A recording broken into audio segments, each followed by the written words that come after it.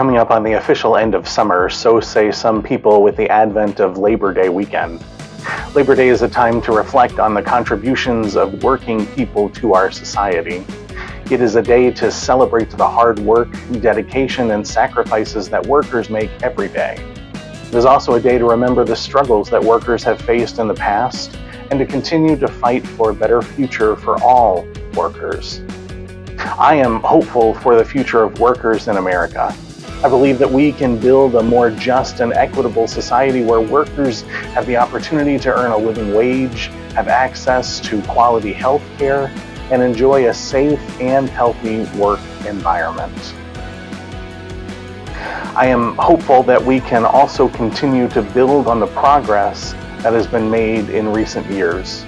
I'm hopeful that we can pass laws that protect workers' rights, raise the minimum wage, and make healthcare more affordable.